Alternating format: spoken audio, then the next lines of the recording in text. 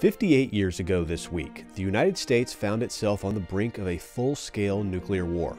This confrontation was to become known as the Cuban Missile Crisis. With the Soviet Union deploying ballistic missiles to be set up off the coast of Florida in the island nation of Cuba, President John F. Kennedy ordered the Navy to form a blockade on October 22nd. Tense negotiations between Kennedy and Soviet leader Nikita Khrushchev would take place over the next several days. Despite the strained and anxious moments that would nearly result in war, publicly, Khrushchev would agree to withdraw the weapons if the U.S. agreed not to invade Cuba without provocation. On October 28th, one of the most harrowing times in U.S. history came to a close, with only one official casualty, Rudolph Anderson Jr., a U-2 reconnaissance pilot who was shot down over Cuba.